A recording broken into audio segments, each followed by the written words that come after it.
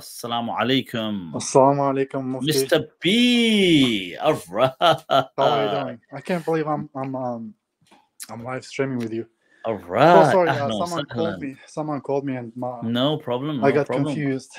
Where are you joining us from, Mr. B? I'm calling you from San Francisco, California. All right, San Francisco, California. Yes. All right. So what is it? What does the M stand for? MB? What's the? Oh, it's called Meyram. Meyram. It's like Miram. There's a Turkish word called Bayram, so it's similar. All right. Is that your name, Miram? Yes, it is. All right, mashallah. So Miram, ahlan wa sahlan, man. Welcome. And what's on preoccupying your precious thoughts? Well, first of all, I would like to say thank you for what you're doing. Shukran, and my heart is pounding because I can't believe I'm talking to you. It's an honor. It's a pleasure, man. It's an honor. Thank you so much. Pleasure. Shukran. You turned my world 360 degrees or 180, because I was at this point in my life where things didn't make much sense and I felt lost. And for some reason, YouTube recommended you. Wow. At the beginning, I couldn't believe what I was hearing. Yeah. And I think I listened to you for a while, and I stopped. I'm like, no, this cannot be. And I came back, and a lot of things made sense. And you put me on a new trajectory in my life, and I am very grateful for that. So my question for this stream is: so it seems like in our faith we are guided by fear, by love, by hope, and I feel like in my life I had experienced many of those stages, and I wanted to ask you, how do you manage to balance those three guiding feelings in your faith? That's the first question. And the second question is, do you have any practical advice or practices you would recommend to manage ADD or ADHD that would help us in a real world? Thank you. Sure. No, much love. I dearly appreciate your kind words, Mirban. So, Miram. Sorry. Miram. Yes. Miram. Bayram, Yes. Bayram, Miram. Yeah, all right. Means holiday. Wow. So, yeah. So just coming to those. So first of all, I mean the ADD. Just going, because I think I take it you're taking professional help anyway. In that, are you taking professional help? No, I'm not. I'm just personally asking you. Have you ever?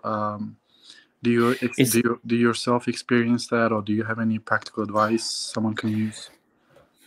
I think it's on these things. It depends on to what level of, I don't know whether it's disruption or how difficult is it making things. Because a lot of people, especially if they're slightly older, I don't know how your age, but maybe they've not been kind of diagnosed or statemented as a kid. They've not been so now they're just discovering that I think I have ADD. I think, I struggle, because some people who have it, they will often just have like a constant scatter brain constantly, but simultaneously some people can seem to zero in at the same time and focus on something that they get so locked into it. And some people can't at all. They just constantly they need, if something isn't so gripping, it's just gone. Their attention is it's somewhere else, and it's somewhere else. And to a great extent, I think to a reasonable extent, this is also normal for most people. I think to a reasonable extent, we are all gripped by something gripping, and then the mind wanders, especially in an age where we constantly have 10-second video clips and 10-second Snapchats and whatever they are, just 30-second Insta clips. And so where we are constantly being fed and engaged with tools that are so psychologically sophisticated to grip our attention, the not so engaging becomes more difficult to engage us, because we're kind of so, you know, kind of almost drugged up on these things in this day and age, that so this is why it's more difficult to read a book, because Exactly. you know, I struggle a lot. it's not as it's not as, you know, it's not as entertaining as watching something, because we can just easily watch, we can easily, and so I think we all to some extent suffer, obviously some more than others, and then it doesn't mean that everybody who suffers from this has ADD or ADHD, whether it's hyperactive or not. But I would say that, look, for that kind of stuff, definitely do, if it's disruptive, speak to a professional, because it, you know, these kind of things, it could be that maybe it's just nothing. It could be that, you know, people can kind of guide you at least with a professional, constructive, long-term kind of vision. But coming to your other question, you see, on emotions, it is true that, look, we are guided with a lot of emotions, especially with religion. There's fear, there's love, compassion, well, Hope. okay, so, yeah, hope. There's yeah, so people would say, look, you know, you can, people would say, look, try to balance it out, try to have, you know, there's always, the way I see things is that, yes, Islam provides, you know, it gives you all of these, it kind of taps into all of these emotions, because the emotions exist, it needs to tap into them, and different people work differently. So I would say that it's not a, you see, to me, it's not that it's not the same fit for everyone. Some people may say the same fit fits all. It's just one size fits all. Mm-hmm. For me, my kind of way is that it would be, it needs to be tailored to your temperament and personality. Mm.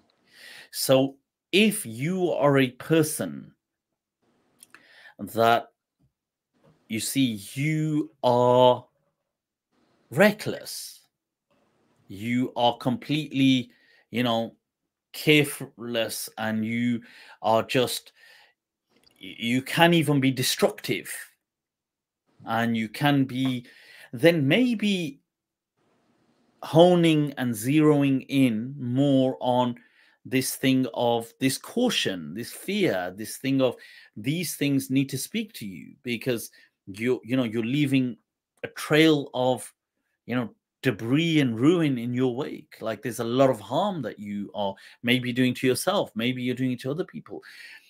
This needs to kind of shout out more at you. It needs to kind of, you need to kind of prompt that up. But if you are someone that, no, your personality, it needs this element of love, it needs this side of hope, of inspiration, of the positivity, and I would say a lot of people, actually, especially today, this is what they are in need of. Maybe not everyone, but I would argue a lot. So these are the things that you need to really zero in on. These are the things that matter, that love, the compassion, the hope, the inspiration, the positivity. Because you see, some people, like, let's say you are someone, your temperament does not work well with the fear side of things. It could be devastating. So you get some people who start to take religion seriously. Like, let's say some might have been Muslim, some might be new Muslim, but they start to take religion seriously all of a sudden. And they have a very kind of OCD personality. Mm-hmm. And then they zero in on this fear. And so what happens is they get really obsessive, and their life becomes like, they get really, things become highly disruptive, So there's actually a category now. You'll find it in, I believe, the DSM as well, for kind of psychological disorders, called religious OCD. It's like a separate OCD. So what happens, these people become debilitated. Like they think, oh my God, I committed sin. Oh no, oh my God, I never did this properly. You know, I'm gonna get punished now. I'm gonna get punished. I better do it again. I better do it again. Otherwise I'm gonna burn in hell. I'm gonna burn in hell. And they live this very, in fact, I work with some clients who I do my one-to-one perspective sessions through Patreon with, some who are, unfortunately, they've suffered that. And you see how their lives have been turned upside down. I mean, alhamdulillah, they're kind of combating it and coming out of it now, but their lives had been turned upside down. It was because you see, once it creeps in and it locks, because it's this thing like let's say I say, well, okay, if you don't pray, you're going to burn in hell. Okay, but I'm praying. But okay, my prayer, I think I missed a part. So, okay, this prayer is invalid. Therefore, I'm still going to burn in hell. Okay, so I need to redo the prayer. I did the, I'm going to burn in hell. You know, if I do this, I'm going to see, everything becomes that they can't even, they can't escape the grip. It kind of really locks in on them and it suffocates them. And their whole religion, their whole thing, their life is, unfortunately, somebody just said, I believe the term is scrupulosity. Sure, scrupulosity. But this thing in general, you'll see that their whole lives become like a misery. Like they are so, these poor people, they're actually doing good things, but they're just so overwhelmed by this anxiety of like, oh my God, if I just have to make it out of this world, so I don't. And that, to me, is not at all what Islam came for, to make your life like that. And that is not, by the way, how the Prophet lived. And I get it that these people are actually trying to do a lot of good things, but it's kind of, they're doing, but it's kind of caught them the wrong way, though. So like it's made them very miserable people. I had a person say to me, honestly, he said to me that, and in the most sincerest of ways, that he resented that he'd ever embraced Islam, because this is what like his life before was fine.